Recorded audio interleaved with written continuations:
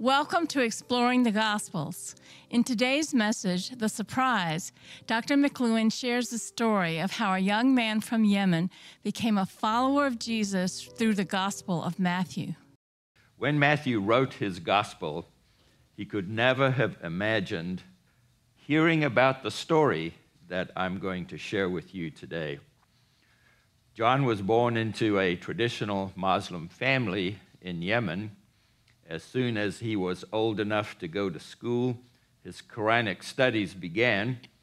Like all boys of his age, he was expected to memorize the Quran, pray 5 times a day, and go to the mosque every Friday, if not more. John knew that one day his parents would arrange a marriage for him. That day came much sooner than he expected. When he turned 13, he was engaged to his first cousin, who was 5 years older than he was. She was 18 at the time. As soon as John completed his high school education, they were married. In time, they had 2 daughters, and their family continued on. During those days, he moved from high school on into university, and as his university studies progressed, John began to have questions about Islam. Of course, he did not dare share any of his doubts with any of his friends, and yet they kept growing within him. One day, John's dad surprised his mother with a trip to Mecca for the holy pilgrimage. That meant the whole family would go. In the East, when you do something, everybody goes. It's always a family gathering and outing. John was delighted because he thought for sure his questions about Islam would be answered when he came to Mecca. So John traveled with great expectation, but he soon discovered that Mecca was not what he hoped that it would be. As he walked around the great Kaaba stone and in that big circle, thousands of people, he did not feel any closer to the presence of God. And in his own words, this is what John said: I left Mecca without feeling that there is a creator, and if there is a creator, this is not from him, this is man-made. What a shocking statement. He decided he could no longer follow Islam, and yet he knew he could not tell anyone about his decision. He knew he would be rejected by his family and certainly face the death penalty in the country where he lived. So John described those days as some of the most difficult days of his life. He did all the things that were expected of him to do, and yet none of those things brought him any nearer to God. After 3 years, John felt like he just couldn't continue any longer. It was just too difficult for him. He managed to get a flight from Yemen to Iran, and then from Iran, he escaped to Turkey.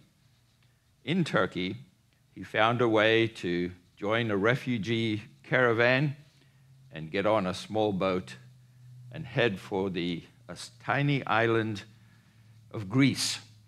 And so it was, he set out to sea in this tiny boat and arrived there at Samothrace. This is a very common passage for people to take. Pastor Margaret and I have ministered to many Iranians in Athens who did exactly that journey as I have described it to you. And after finally making it to Greece, he became friends with a man from Syria. Of course, they both spoke Arabic. Even though there was a dialect difference, they could switch to classical Arabic. He noticed that his friend had a tattoo on the inside of his arm. It was a cross.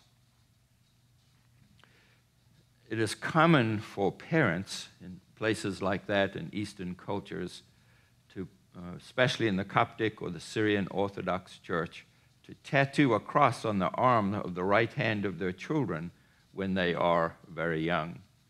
And so John asked him what it meant. His friend said it represents the cross of Jesus. And he asked him if he'd like to know more about Jesus. right away, John said yes. So he invited John to the service that coming week, that weekend in Greece.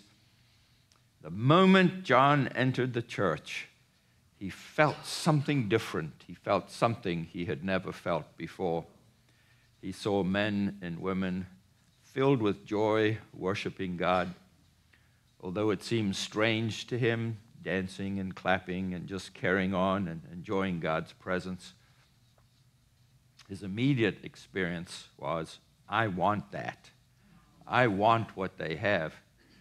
He said to himself these words, there must be some secret power in that place. We know that power, of course, to be the power of the Holy Spirit. Now, I've worshiped in many churches like that across Europe and Turkey. When people find Jesus and are filled with the Holy Spirit, worship is explosive. What a powerful atmosphere to be in. I love going in places like that. There are no limits to anything, and we just enjoy the presence of God. After the service, the pastor greeted John warmly and gave him a New Testament in Arabic. He had never seen a New Testament, never touched a New Testament, had no idea the content of what was in a New Testament. That night, John began reading the book of Matthew for the first time. He could not put it down. Chapter 1, chapter 2, all the stories of Jesus. Chapter 3, the baptism, and 4, the temptations, and then the Sermon on the Mount. And the Sermon on the Mount just gripped his heart as he read every word. What a beautiful thing. Love your enemies. Do good to those who hate you. What kind of thinking is that? Forgive, and you will be forgiven. Seek first the kingdom of God and his righteousness, and all these things will be added to you. Do not be anxious for tomorrow. What kind of teaching, what kind of liberation is that? He read Matthew from beginning to end. He wanted more. John felt so inspired to read more and more of the teachings of Jesus. Well, the pastor gave him a complete copy of the Bible. He read the Bible from cover to cover, and in his own words, this is what John said. The Bible answered all of my questions about prayer and fasting and identity. This is such an important understanding. We have an identity that's rooted in the fact that we have a God who loves us. This is the God I want to follow. This is the one I want to give my life for, John wrote.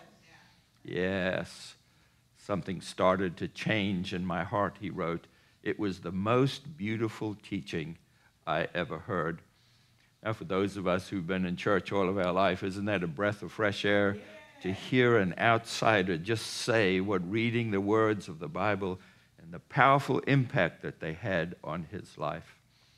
1 year later, John was baptized.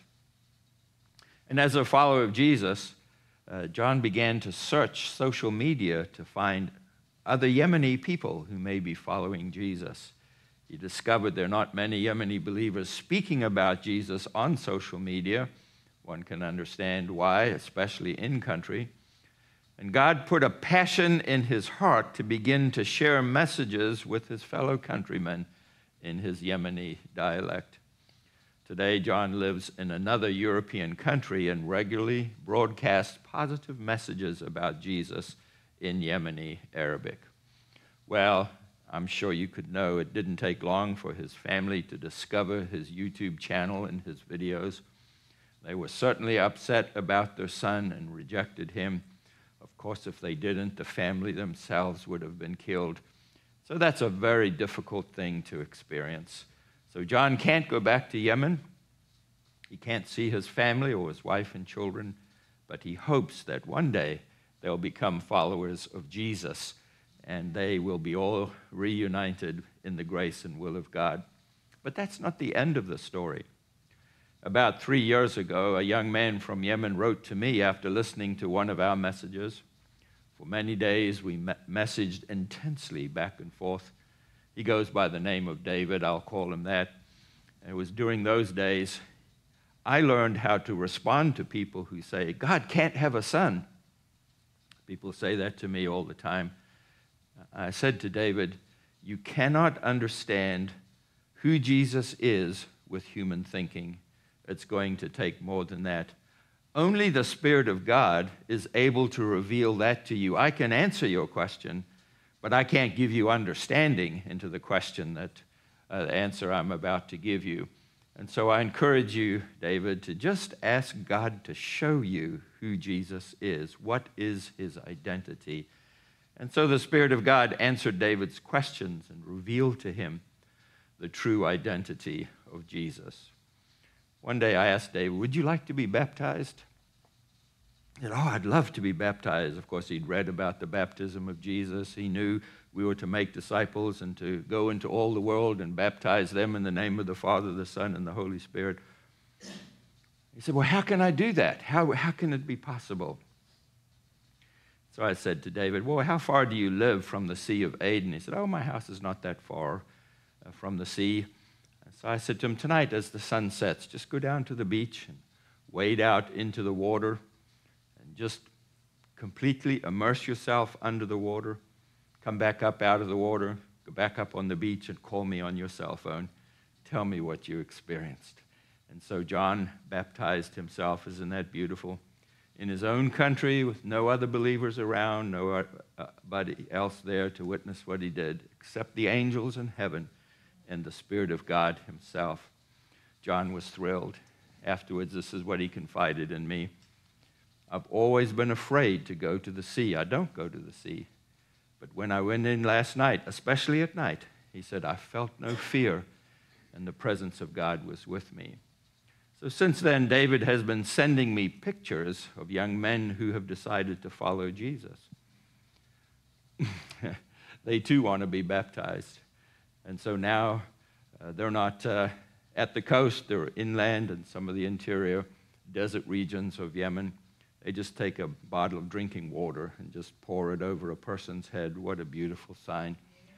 I've seen recorded videos of men making their testimony in Arabic, coming to Jesus and placing their faith in him. So David still writes to me regularly. We've written several times this week. After I discovered the story of John, I immediately thought of David. I said, David's got to know about John. I sent him one of John's YouTube messages for him to listen to. David wrote back, my dear father. Isn't that sweet? John is a powerful young man, and I listen to him all of the time. Isn't that beautiful? So both David and John are under threat from their families. Both of them love the Gospel of Matthew, and they're holding tightly to the words of Jesus. For what will it profit a man if he gains the whole world and forfeits his soul? And what shall a man give in exchange for his soul? Matthew chapter 16 and verse 26. When John was younger, his identity was in the cultural traditions of the Yemeni culture, the clothing, and especially the expensive golden daggers that the men wear. These golden daggers and the associated jewelry cost anywhere between $10,000 and $50,000. That scripture comes to life when you say, what will a man give in exchange for his soul? John's new identity is knowing who Jesus is, and Jesus knowing who he is, and living in a close relationship with him. John said, I belong to the King of heaven. I know that even if I die today or tomorrow, I know where I am going. It can kill my body, but I will have eternal life. Isn't that beautiful? John and David live by these words. They're inviting you to live by these words as well.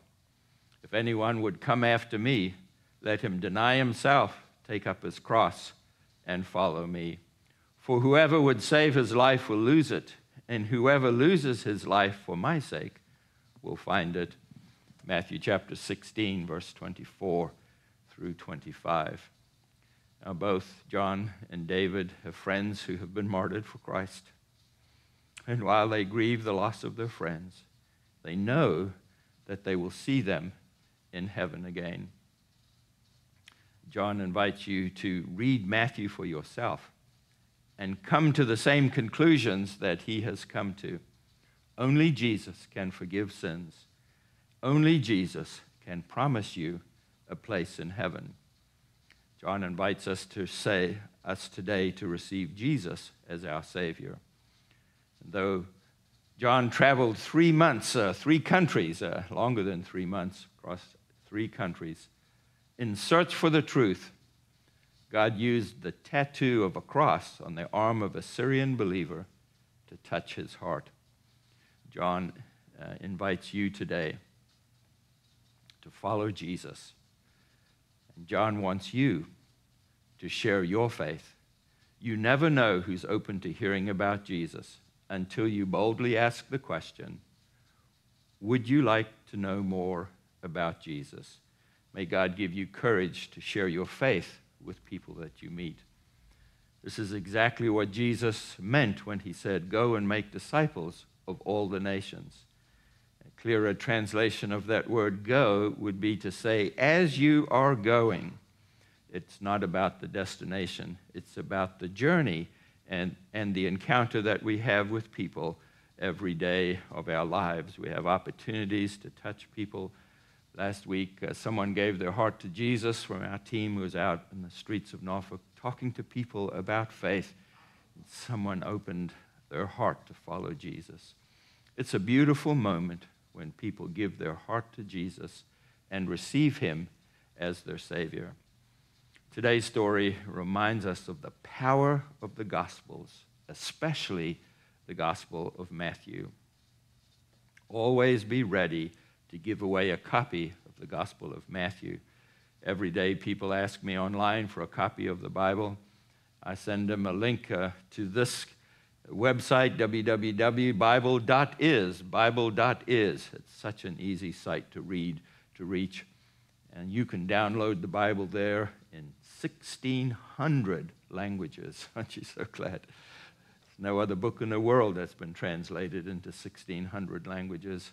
It's just a remarkable book. Matthew is a remarkable statement. As soon as I send people a link to the Bible, I immediately follow up that link with these words from the Gospel of Matthew. Come to me, all who are weary and heavy laden, I will give you rest. Take my yoke upon you and learn from me, for I am gentle and lowly of heart, and you will find rest for your souls, for my yoke is easy and my burden is light. Matthew chapter 11, verse 28 through 30. Those words warm your heart. Just hearing them, something inside of you says, yes, I have a burden I'd like to have off of my shoulders. That means the Spirit of God is drawing you to give him your burdens that he wants to carry for you. You do not have a copy of Matthew's Gospel, write to me, and I'll send you a digital copy of this amazing eyewitness account of the life of Jesus. I pray that this testimony, John's testimony, will encourage you to believe that you can have a relationship with God. All of the Gospels tell the good news that God wants you to have a relationship with him through Jesus Christ. Ask God to open your eyes to see who Jesus is, just like he opened the eyes of John and David. First, Jesus asked the question, who do people say that I am? Of course, that wasn't the question that Jesus was really interested in, and people gave one answer and another, but it always comes down to the personal experience. He personalized it by asking, who do you say that I am? What an important question. Jesus wants you to have a personal encounter with him. I believe there are people listening to this message who are ready to have a personal encounter with Jesus. If that's you, say with me, thank you, Jesus, for dying for me on the cross to pay for my sins and for inviting me to have a close relationship with you. If you just prayed with me to accept Jesus as your Savior or were healed while listening to this message, write to me, and we'll share more information with you about what it means to follow Jesus. Father, thank you for reaching across all boundaries with the good news. Help us to be ready to share our own testimony of your salvation in our lives. In Jesus' name, amen. We hope this message has filled you with living hope in Jesus. If you would like to talk to someone about your spiritual journey, please leave a comment or send us a private message. We enjoy reading your notes and having an opportunity to pray with you. If you received a blessing through this message, please share it with others. We invite you to become a Living Hope partner by donating as little as $1 a month through our QR code. Your gifts will help us create new messages and reach more people. Living Hope is a ministry of Ingleside International Incorporated. All donations for Living Hope qualify as a charitable contribution. Thank you for your prayers and support. Next week, we will continue learning together from the Word of God. God bless you and fill you with living hope.